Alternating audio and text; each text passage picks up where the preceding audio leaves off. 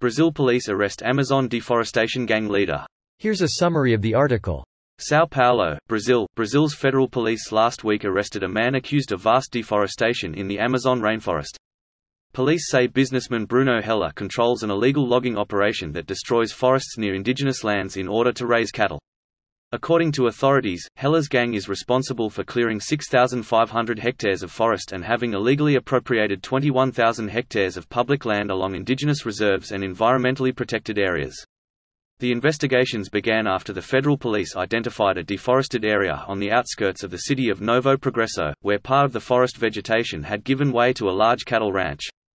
Police say the group irregularly appropriated land near land they already owned and registered it in the National Rural Environmental Registry System, a digital platform used for registering rural lands.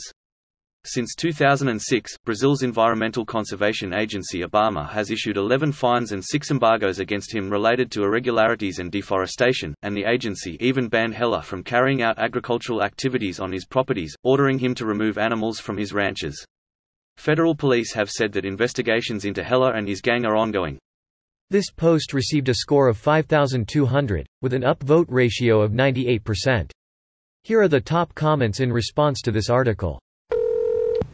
Not only should this man be locked away for life, but all his assets should be seized and the money used to replant what he chopped down.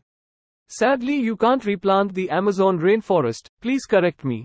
It will grow back if people let it grow back.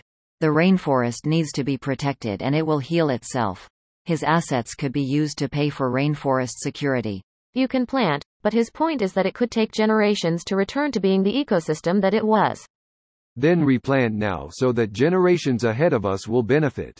We need to let go of our instinctual temporal selfishness if we want to have any chance of fighting climate change. There is nothing that can be done to stop current generations from experiencing negative effects from climate destruction. But what we do now could significantly alleviate how hellish the world we leave for future humans will be. If we continue on our current path, we will destroy any decent future for our species to maintain our current luxuries and the profit of giant corporations.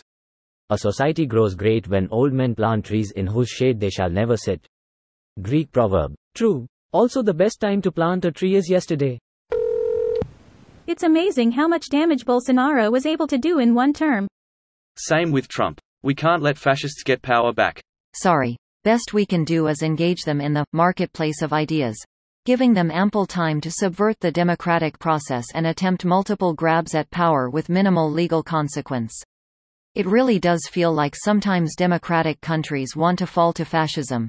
The way they roll out the red carpet constantly for it to happen. That's part of what makes democracy difficult. It is, given the right environment and people, easily capitulated into fascism. It's why we have to remain vigilant for the signs and counter them. Gang leader. This dude is an actual villain wanting the world to burn. Fuck his life and lock him up forever. Death is too good for him.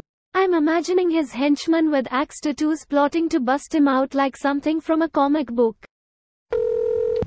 Some of Lula's positions are disagreeable and some are disappointed, but this right here is damn good work. Let's hope the momentum keeps going. This is good news. Imagine thinking you're winning while you destroy the last few % of the Earth's lungs. It's a bit of a misnomer to say the rainforest is what's making a fair chunk of the oxygen. It's ocean plankton. That being said, we'd lose a good chunk of biodiversity on the planet.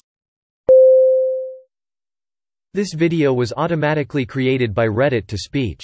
The article and comments in this video were selected from Reddit according to their upvotes, and any paraphrasing was performed by smmry.com, without any human intervention.